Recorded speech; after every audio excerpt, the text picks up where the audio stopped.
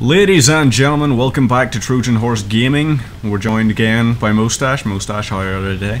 I am very tired, but yeah, I didn't remember where we left off until we literally just booted the save, and I was like, oh yeah, we're here. I didn't even notice that guy until he started firing fireballs at us. Then it was just like, oh crap, there's another one. Yeah. I fucking hate these things. They're just... Wait. Wow, you saw that too, right? Spawn. It sounds like these arrows are hurting a guy in full plate armor more than they're actually hurting the naked things running about shooting fire. Logic. Elder Scrolls logic. I'm actually playing Skyrim on the Xbox, and it's really funny when I play in Skyrim and then come to this. Yeah, it feels so different because your skills level up significantly slower in this, I think. Yeah. When that happens. Yeah, did I just get put to waste? No, it's alright, I picked it up. If you shoot the ground, then you actually get that stuff. Awesome, Daedra Heart. That's one thing which is significantly more common in this. I don't want a pure knife because, let's be honest, who's going to be threatened by a guy running about throwing cutlery? Well, in this game at least. In real life, if someone was running about chucking plates at me, I would be a little worried for my safety. Yeah. More because they're mentally unstable than the dangers of plates. Damn it. That's right, we were playing as the ugly thing, the ugly orc. Oh yeah, fuck ugly. Yeah. That's one thing I hate. So on the topic of orcs, I actually went and saw Hobbit on Tuesday. Yes. Great segue. Desolation of Smog. Yeah. It's actually, is there any orcs in it? Yeah, of course. Yeah. Yeah. I was wondering, was it like was it orcs or goblins or was it? No, the Uruk-hai weren't about then, were they? The goblins. There are goblins in the first one. Yeah, I've still not seen the first one. I know the goblins were the ones who took over Erebor, wasn't it? I think you could be right. Yeah, well, the orcs there are a lot of CGI in that movie, and there's actually a part in the movie where dwarves are going down a river, and there's one shot where it's a GoPro shot. I'm pretty sure it's a GoPro they use. The quality drops a little bit, and you can just tell it's a GoPro, and the sound of it as well. Well, the quality of the GoPro is actually pretty decent. I don't mind. Yeah, but it'll drop in comparison to like the cameras, those like big expensive like rigs that they're using. It would just drop. Have you seen the? I think it's called like the RJI Phantom or something. Haven't seen it. It's a quad rotor drone that you can mount a camera to, and you can use it for like flying shots and everything. It looks really cool. I've seen something similar to that. It could have been that, yeah. Guy, I think Devin Supertramp, he uses something similar to it where he just like... Supertramp, what a name. Yeah, Devin Supertramp, he makes some really cool videos, and he uses some stuff like that. Or he gets people to use like drones that will take like shots that they couldn't normally get. Yeah, there are some really cool ones up there. Although honestly, I think like drones and all are pretty damn cool, but my favourite are some of the GoPro action shots you get. Yeah. Like the guys who are skydiving and everything, and you get to follow them from up in the sky to down on the ground. This game's really fucking dark in the screen. Yeah, I was gonna say that, it's very dark. I wonder how that'll come out in the final the product. Well, this game is pretty dark in the indoors bit, like it's a good contrast. I love the fact that these things actually get killed by their own traps. Stupidity. I know. It's like you've been living here for God knows how long. So what is the aim when you're in here? Like what is the goal? The goal is to take the sigil stone from the top of the tower, and then that'll close the Oblivion Gate and teleport you back home. I take it that the stone's in this? No, the key is in there. Oh, okay. This is one thing which is really cool, just looking down at everything from up here. And seeing, like, the draw distance isn't very far. Yeah, it's not really. Despite the fact I've actually got everything set to maximum and all. Yeah, probably back then, any high-spec computer probably wasn't able to run that. Yeah, you can't exactly future-proof the game. You can try, but never guaranteed to work. Right, so what have we... damn, Oh yeah, I got so another one to use. What the hell? It turns out that their you were telling me, I'm pretty sure it was you was telling me that their Fallout page was actually a fake. Yes, it turned out to be a fake, but Gamersgate actually... No, it wasn't Gamersgate, it was GOG. They did something which I like really respected them for. They gave everyone who was on the site and all, for 2 days, you could go on and you could just get it for free. The Fallout, Fallout 2 and Fallout Tactics. And they're charging £4 for it in the Steam sale right now, so yeah. that was actually a really good deal, getting it for 100% off. Yeah. And I thought it was really nice of the company. Like, it's nice when they go, hey, you know what, here's some free stuff. But when they realise everyone's disappointed and go, guys, we're really sorry. I know it had nothing to do with us, but here, have free games. Yeah. It's really nice. That's the thing, like, actually, it was nothing they did, but they still... Yeah, they just felt bad for people, I guess, and were just like, guys, honestly, we're really sorry for your disappointment.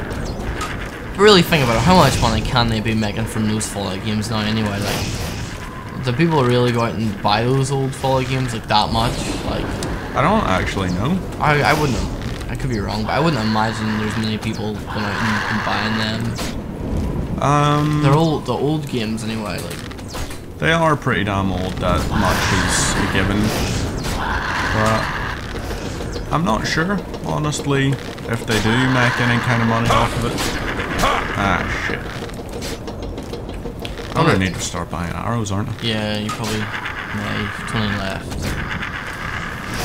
Probably got some kind of different type in my, like, quiver thing, almost called a wallet.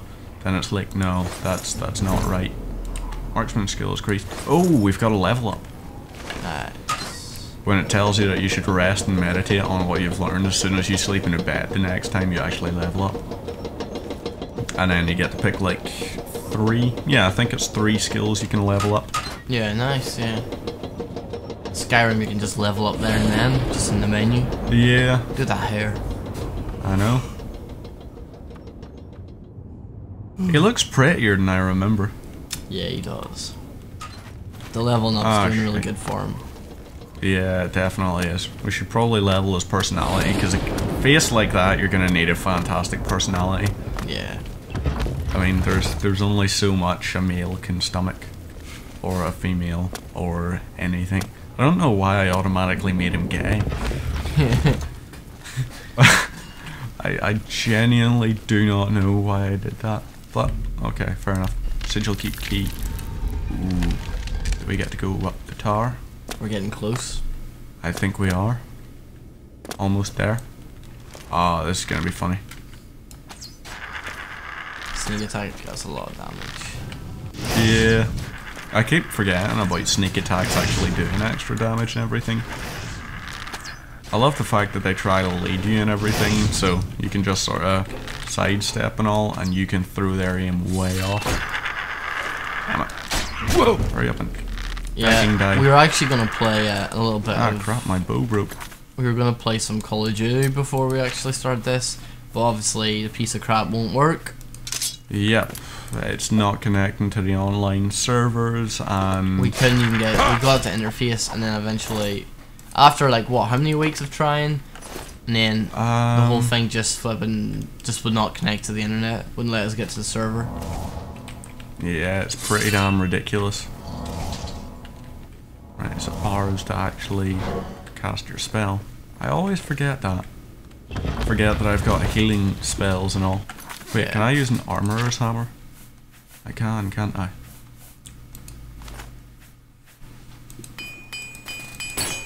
Ah, damn, broke a hammer. Ah, damn, broke both my hammers. But at least my bow is back to full spec. Okay, we got 32 arrows. That's not what I would class as a ton. Ah, damn it. I hate when they start summoning people. You're just the worst kind of person. So, yes, we're meant to have Dylan today, but we don't have Sparksy. Dylan, Sparksy, you know, same person. Yeah.